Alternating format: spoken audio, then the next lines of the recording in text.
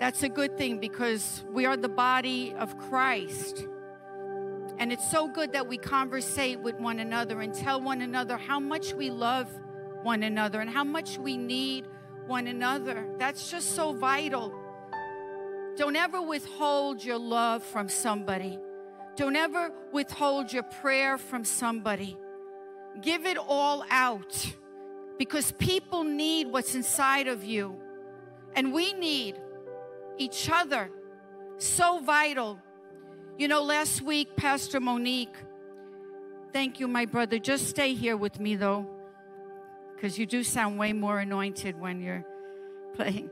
But you could stop for a few moments. But last week, Pastor Monique, she did such an excellent job. And she spoke to us and said that we, as a body, we're in a season of healing. And she spoke about the weapon of unity. And I almost wanted to entitle this The Healing Remedy Part 2. But I didn't because what I loved about her sermon was that it involved us. That unity is not going to happen without us. We're the participators. And I want to layer tonight with another weapon to heal us as the body of Christ. And the writer in Hebrews, he addresses this very common and chronic issue in the body of Christ. It's a plague. It's been a plague from the beginning when God called his people. But I also love that not only does the book address the problem, it addresses the solution. And I want you to know something. For every problem in the Word of God, there's a solution. God is solution-oriented. And we as people need to stop looking at the problem and ask God for the solution. We need to be solution-oriented people. So let me address the problem first. In Hebrews 3, 7 and 8, it says, so, as the Holy Spirit says, today, if you hear his voice, do not harden your heart as you did. But really the writer is saying as your forefathers did in the rebellion during the time of testing in the desert. And then he goes on in verse 12. He says, see to it, brothers, sisters, that none of us, none of you, none of me has an unbelieving, sinful heart that turns away from the living God. So the writer here is stating that there's clear and present danger, a real possibility that any of us on any given day at any given time can be attacked with this deadly disease called an unbelieving heart. It may not sound like a big deal, but an unbelieving heart is a terrible thing because eventually your heart gets hard and you end up dying spiritually. It happens like it happened to God's people in the desert. They ran into obstacles. And then when God was speaking to them, they couldn't hear the Lord because their heart was already unbelieving. And it happens to us when we go through tests and we go through trials, whether they be easy trials or severe trials. Our hearts start to become unbelieving hearts, and we stop not believing in the promises of God, and we start not trusting in the Lord. And he's saying, you know, our hearts will stop beating after the Lord eventually when our heart is unbelieving. So the writer is stating that we're all prone to this malady. We're all prone to this. And an unbelieving heart is what kept God's people out of the promised land. And an unbelieving heart will keep us from getting to our destiny because we end up like they did, walking in circles with doubt and fear that replaces trust and faith. So in the very next verse, he gives us the solution, and this is what I love. So the writer is saying that this calamity somebody in the body of Christ that has an unbelieving heart, somebody in the body of Christ that is right on the cusp of having a hardened heart. He's saying, listen, this calamity could be avoided and averted. This negative could be canceled out and turned into a positive by someone stepping up in the body of Christ and obeying God's voice. Somebody stepping up and picking up the weapon that I'm going to speak about. And the writer is placing us in a position where you and I are responsible for one another because we are our brother's keeper. Verse 13, he says, but this is the solution. Encourage one another daily, as long as it is called today, so that none of you may be hardened by sin's deceitfulness. In other words, encouragement goes a long way. Notice it says encourage one another daily. It doesn't say discourage one another daily.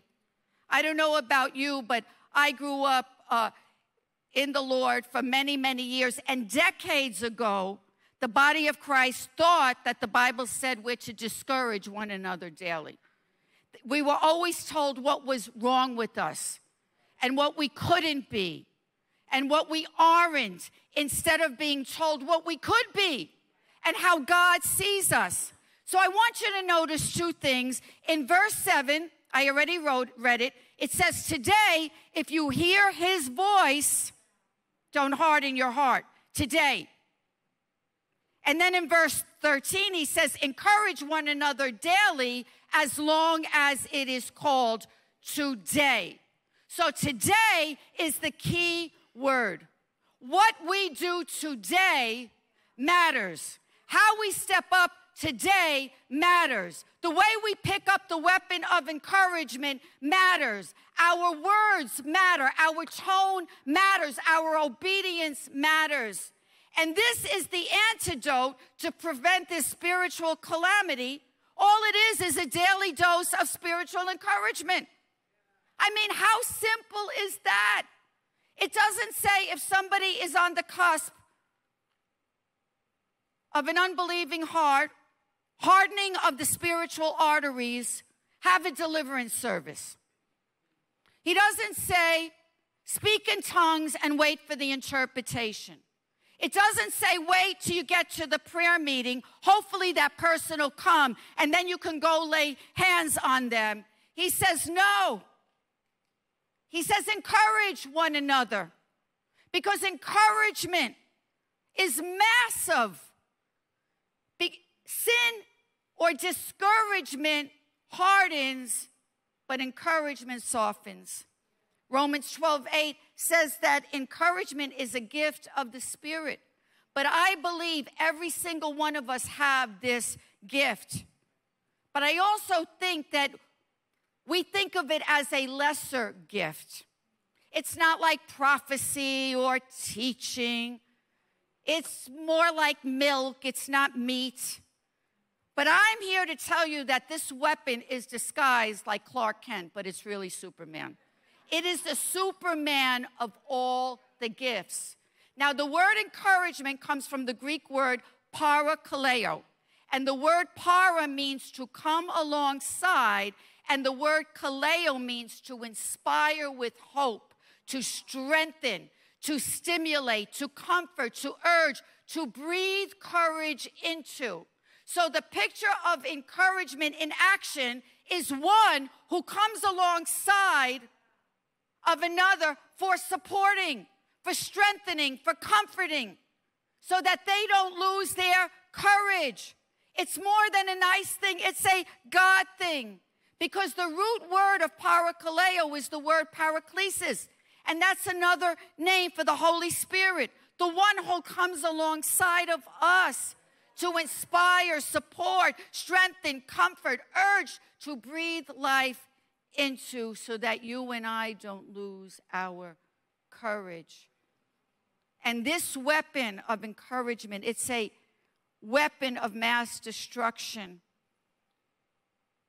It stops the lies of the enemy from the mental assault that tells our brothers or sisters that they don't belong, that they are not needed, that they're not appreciated, that they're not special, that it's too hard, that they're not going to make it. And everyone needs encouragement. Even the Apostle Paul needed encouragement. Acts 21 through 28, that's 7 chapters, and that's a span of Paul's life for 3 years. That's a span of 3 years. And in that span, if you read it, we see that Paul was attacked by an angry mob. He was misunderstood. He was slandered. He was chased. He was chained. He was shipwrecked. He was bit by a snake. And he finally gets back to Rome, and he knows he's going to die.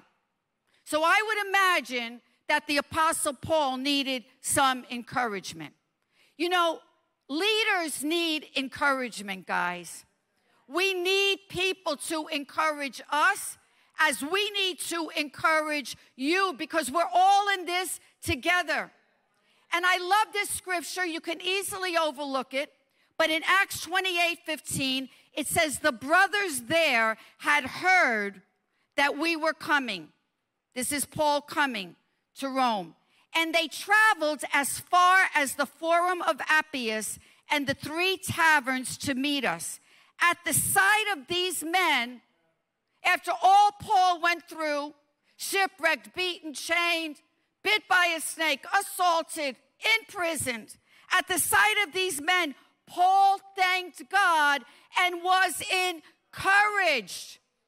Now listen, the 3 taverns were 35 miles south of Rome. Those people walked 35 miles. The way of Appius is 43 miles. These believers walked 38 and 43 miles just to encourage the Apostle Paul. Not to preach at a conference, not to do a book signing, not to have their names written in the book because they're not written in the books. They came, they walked all that way to tell Paul, Paul, you're not alone. Paul, we see you. Paul, God loves you. Paul, keep on keeping on. I'm rooting for you. We're the people, we've been praying for you. Can you help me, my brother? And here's the question tonight. How far are you willing to go to encourage somebody? How far are you and I willing to go to encourage somebody? How far are we willing to step out of our comfort zone, stop what we're doing when we're quickened by the Holy Spirit?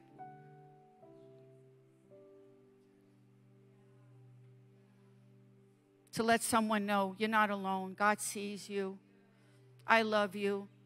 Thinking about you. Praying for you. I think too often times when God quickens us, our first response is, they don't need it. But if the Holy Spirit's quickening you, they need it. Or, well, why are they down?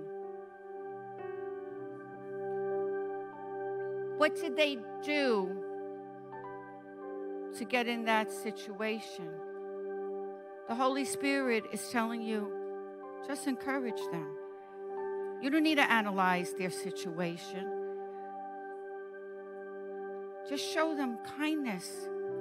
We need to show one another kindness because we don't know what someone else is going through.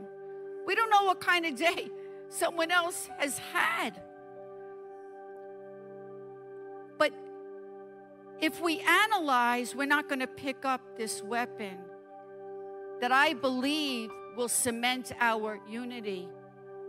Because there's something about personally connecting with someone. Yeah, but they hardly know me. It's okay. They know the Lord. And when the Holy Spirit quickens us, we have to be people that obey. Because your obedience may save somebody's life. Your obedience may save a heart from hardening. Listen, remember, every time you've gotten a call, a text, a visit, somebody went and laid hands on you, you were encouraged. Those people that reach out to you, they're 43-mile friends. We want to be 43-mile friends. That's what we want to be in the body of Christ. We want to walk out of our way to make sure our brother or sister knows you're not alone. I love you. God sees you. You're going to make it. Oh, it's not too hard. You're going to make it. God's with you. He's for you. He's not against you. I thank God for my 43-mile friends, because I would not be standing up right now if it wasn't for them. And I want us to be those 43-mile friends to one another so that we can heal together. Encourage one another daily. Daily means every day. As long as it is called today. So that nobody in this church, nobody in Saints Church is going to fall away with an unbelieving hard heart because somebody neglected to reach out to them. Amen? Amen. We're going to take communion in a moment, but I just want to pray for us as a body. Lord, I thank you that you're healing us. I thank you for the love of God that I sense when we're in the room together. I pray, God, that you deepen our love for one another. I pray for everyone in this room that says, I have nothing to give. I pray, God, that they would know it doesn't take much to change a life. Lord, I am praying, oh God, for the people that will go out of their way, that you would continue to strengthen them, because we know how the enemy would come and say, oh, you're not needed. No, God, we want to have that gift of encouragement. As a matter of fact, we want this place to excel in the gift of encouragement, that you might unify us, Lord. One mind, one accord. We're in one mind with you and in one accord with one another. Do something mighty, oh God. We pray, Lord, in our midst like never, ever before. In Jesus' precious name, amen and amen.